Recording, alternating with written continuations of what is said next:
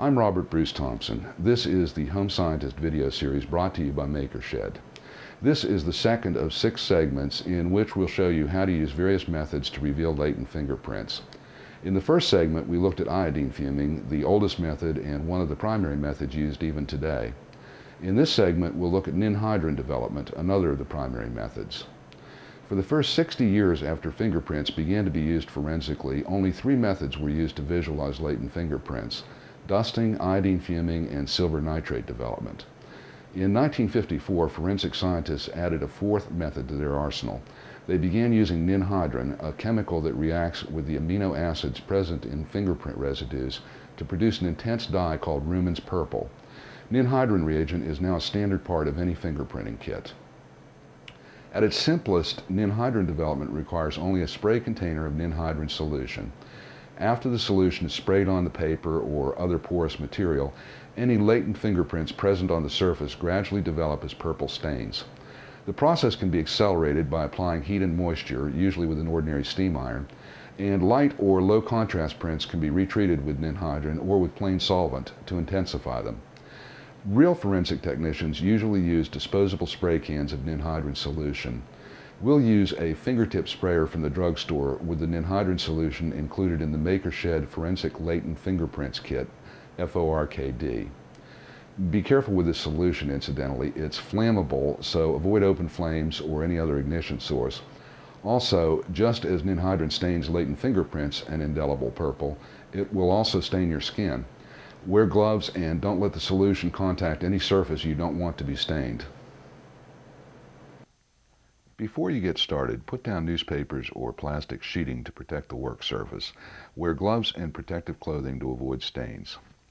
Transfer the Ninhydrin solution to a fingertip sprayer. I'm using a sprayer that Walgreens sells for something like $3 for $1. I'll discard it after use, but if you want to recycle yours, transfer any leftover Ninhydrin solution back into the original bottle and rinse the sprayer thoroughly with tap water. Run some water through the tube and the sprayer tip. Otherwise, the acetone-based solution may soften the plastic. If you don't have the kit, you can make up your own Ninhydrin solution. There are many formulations, but the one we're using is 0.6 weight to volume Ninhydrin and acetone.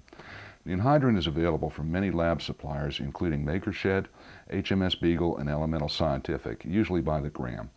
You can weigh out 0.6 grams of Ninhydrin and dissolve it in 100 milliliters of acetone. If you buy 1 gram, you can simply dissolve it in about 167 milliliters of acetone to produce a 0.6% solution. I've produced a good specimen by wiping my fingers against my forehead to transfer lots of skin oils, and then pressed my fingertips against this blank sheet of paper. Spray the Ninhydrin solution onto the sheet of paper. You just want to mist it. You don't need to drench it, and as long as it's damp, that's all we need.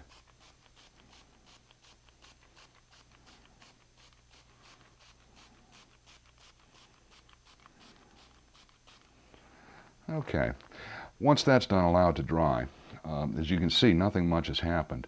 That's because at room temperature, the reaction between Ninhydrin and the amino acids in fingerprint residues takes anything from an hour or 2 to maybe a day or more to produce sufficient Ruhmann's purple for visible stains to appear. If you have time, it's best to develop at room temperature. The resulting prints will be sharper and have higher contrast. Okay, the prints have been developing for about an hour. I don't know if it's visible on the video, but to the naked eye there are very faint purplish gray stains starting to become visible. In the real world, there's usually not time to allow the prints to develop at room temperature. Development is greatly accelerated at high temperatures and humidity. The most common way that forensics technicians produce these conditions is simply to make a sandwich of the treated specimen with a damp paper towel and then use an ordinary clothing iron to press the sandwich until the prints appear. If the developed prints are light or low contrast, you can retreat the specimen with Ninhydrin solution or blank solvent to intensify them. So let's go ahead and iron our prints and see if that improves the appearance of them.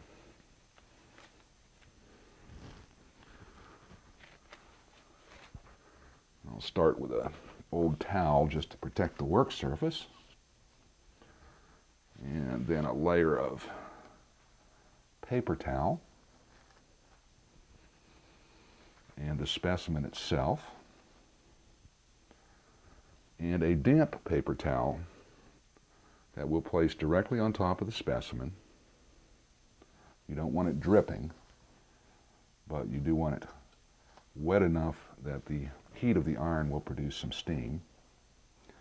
And then yet another paper towel on top of the sandwich. Now, let's go ahead and just iron the sandwich.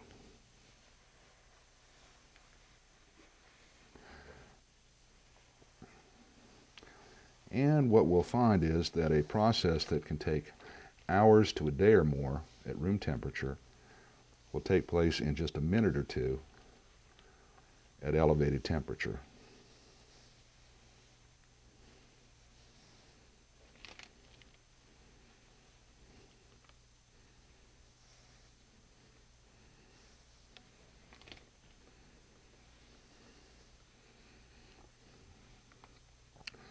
You can lift up the top part of the sandwich periodically to see how development is proceeding. Oh yeah, it may be visible now. We're already getting some real intense, more intense purple stains. So let's continue the development. Incidentally, another method that forensic scientists use is to place the sandwich in a convection oven or a microwave oven or even just a kitchen oven and maintain it at high heat and humidity for several minutes. Okay, I've heated the sandwich for another minute or two, so let's peel up the top layers and see what we have. Well, as you can see, the formerly latent fingerprints are now distinctly visible as purple stains. You probably can't see it on the video, but there's a great deal of ridge detail present in these stains. For more information about developing latent fingerprints with Ninhydrin, see Forensics Lab Session 8.3 in the Make Science room. As we've seen, Ninhydrin treatment is extremely effective for visualizing latent fingerprints on porous surfaces. If neither iodine fuming nor Ninhydrin development reveals latent prints, the next step is to use either physical developer or silver nitrate in a final attempt to develop the latent prints. Either of these methods is destructive, so if they fail, there's nothing more to be done with that specimen. If you want to try silver nitrate development on your specimen, you'll find complete instructions in Forensics Lab Session 8.4 in the Science room. In the next video, we'll take a look at superglue fuming, the most common method used to visualize latent fingerprints on glass and other non-porous surfaces.